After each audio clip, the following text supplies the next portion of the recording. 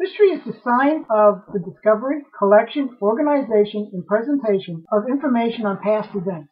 History is important because you cannot understand the present without knowing how we got where we are now. That is why those who cannot remember the past are condemned to repeat it. The further back in time an event occurred, the more information gets lost. Also, the further back in time an event occurred, the harder it is to know the credibility of the available information. As a result, some means is needed to test the credibility of available information and to fill in the gaps.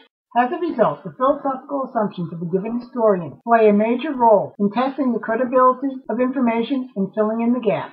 As a result, philosophical assumptions play a major role in studying history.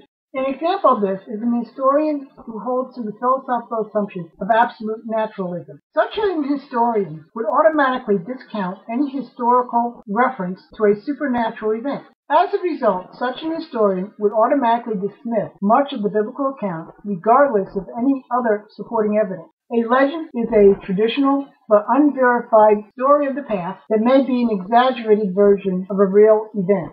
Defining the term myth is a lot harder, and it is often defined based on what one wishes to include and exclude. In popular usage, it is an untrue claim, which only makes it harder to define. In practical historical usage, myths and legends are accounts of the past that a given historian wishes to discount.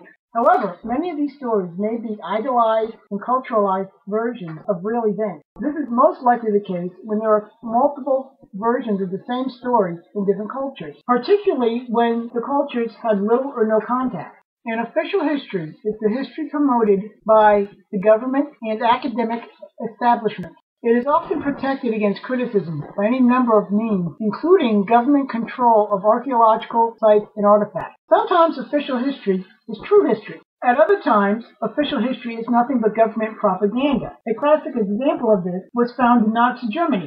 An alternative history is any theory of history that challenges an official history in some way.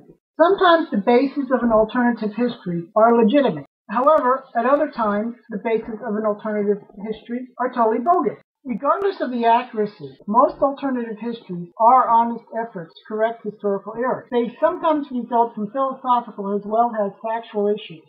Revisionist history is any effort to change history for political gain. Unlike alternative historians, history revisionists are not interested in the truth, but in creating a particular attitude in people for political gain. In conclusion, history is important because it tells us why the present is the way it is.